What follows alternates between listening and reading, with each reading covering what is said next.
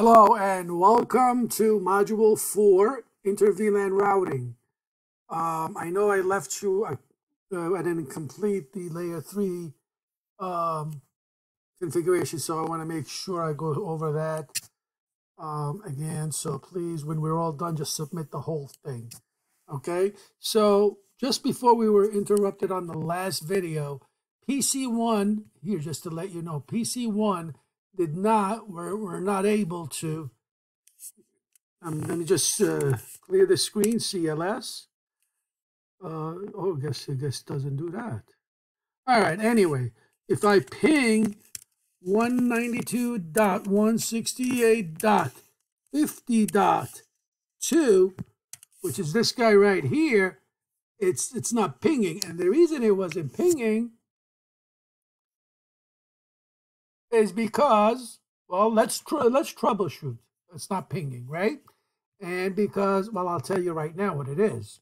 It's because we forgot to put the default gateway for VLAN 40 and VLAN 50. If we go to the switch, just to double check, let's take a look at the config enable, and let's do a show run. All right. Let's make sure we have gigabit 101 is VLAN 40. That's what this guy is at. And 102 is on VLAN 50, right? No negotiate on both of them, and they're both access port. Let's make sure this is 11. And if you just point your mouse, don't click on anything, this is 12. So they are all good. So let's just make sure that the default gateways now is 192.168.40.1. All right, and this guy is 192.168.50.1. All right, now they should be able to ping each other, even though they're in different VLANs. So if I hit the upper arrow key to repeat the command and hit enter, and it does reply. See, even though they're on VLANs, it goes through the switch. Remember, Inter-VLAN 40, give it the IP address, 192.168.40.1, and Inter-VLAN 50, interface VLAN 50, just like you were doing it for a management. Interface VLAN 50, and then you type in the IP address 192.168.50.1, right? Let's add another PC, right? Let's add another PC right here and another PC right there. And let's give this PC, put it in VLAN 40, 192.168.40.3, right? And his default gateway is going to be 192.168.40.1, right? Let's make this guy in VLAN 50, 192.168.50.3, and 192.168.50.1, right? Now we just got to go to the switch and put them on put this on VLAN 10. I'm sorry, VLAN 40, and this guy's on VLAN 50. So let's choose 1003 is going to be for 06, and 04 is going to be for PC7. All right, so when you see the word more, just hit the space bar. And by the way, here are the commands that we typed in. This is the default gateways for interface VLAN 40, interface VLAN 50. So all we have to do now, we're going to do config T, and you're going to go to interface G 1/0/3, and you're going to do switch port mode access, and then switch port access VLAN 40. And then we're going to go interface G 1/0/3 4. And we're going to do switch port mode access and switch port access VLAN 50. Okay? And then all you have to do is put in a cable, straight through cable, from fast Ethernet to 013, and another straight through cable from fast Ethernet to 014. And you just keep adding ports to whatever VLAN you want. Now everybody should be able to ping each other. These two are in VLAN 50, and these two are in VLAN 40. And here's another thing that is really good about layer 3 switches, is an interface can act routing between them. So I can connect, you can make an interface to act, a port on any of these interfaces act as if it was a regular router interface, and they can share routing between each other. So it's less expensive than a router, and let's do that. In fact, here, I'm going to type in this command. I'm going to go, not 013, I'm going to go to 05 interface.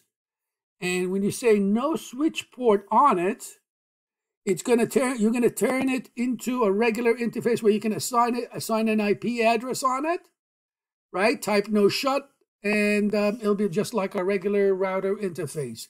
And then we'll be able to do routing between both of them. So let's go to the router and do that. I'm going to go in and type in, you can go to the interface, G1/0/5, and we're going to say no switch port. So this command now allows it, and then you say no shut. Now the interface is active. I'm going to give it the IP address, 10.10.10.2 with a mask of 55.250.0. You know what, let me just expand this for you a little bit so you can see. Right, I already typed no shot. All right, and now I can even do routing between these. And here's the routing that I want to do. So let me write this down. Let me type exit. Don't worry about the OSP routing. We will do this in a different class, but let's run router OSPF. So you can type router OSPF. Let's router 1, and let's say the network that we're going to advertise is 192.168.10. We are here. We're going to advertise network 40 and network 50. Okay, so it's going to be 40.0 with a wildcard 0.0.0.255 area 0.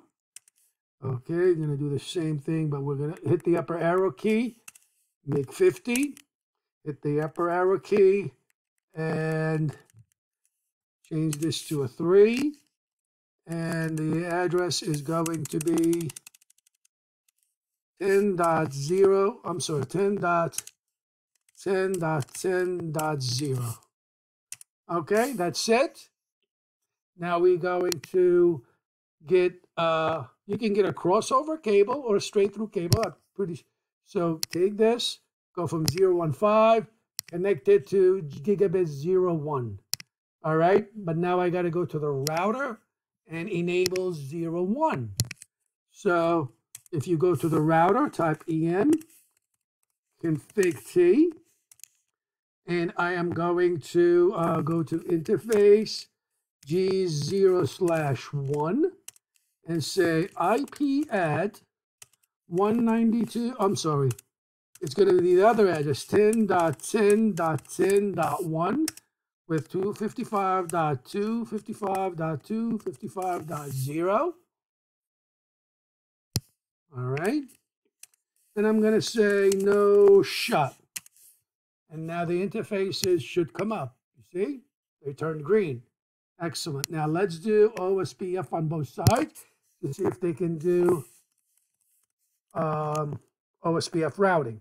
So you're going to say router OSPF1, and you're going to say network 192.168.10.0 with 0.0.0.255, area 0. And we're also going to advertise that's the 30 network, because that's 10 and 30 is on this side. They're going to send it to the other side, advertised, so they know they can learn it. And we're going to advertise the link. Again, you don't have to worry about these commands for now. Just write them. I just wanted to show you that you can actually turn this network into, I'm sorry, router 3 can actually do OSPF as well. All right, the layer 3 switching. And you can see, if you go to the router now, I'm sorry, the layer 3 switch, and you can see that they actually learned. If you do Control Z and type show IP route, and you can see I have learned routing. The O, see, I learned the 10 network and the 3rd network, and the 30 network is connected through Fast Ethernet 05. So now I can ping from here, I can ping this guy, 192, watch this. Because now I can ping 192.168.10. What is this guy? What's this guy's IP address? I forgot. .1. So .1, right? And you should be able to reach it because now you got OSPF going through across from the layer 3 switch, and it works. You see? So now you even got routing. So layer 3 switch will allow you to even do routing.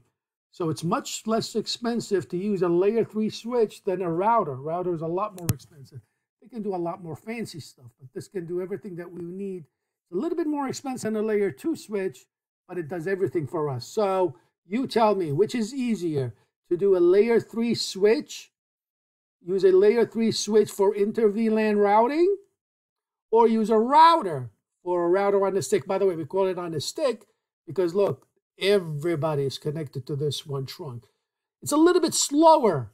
Here, it's much quicker, right? Just remember, you create the VLANs, assign the default gateways to each VLAN, and when you connect the PCs, each port goes to the VLAN, right? Simple as that. And if you say no switch port on a port, it becomes like a regular interface, and you can use it for routing. All right, that's it. Beautiful. So please save this and upload it for homework. And I will see you on the next chapter, chapter 5.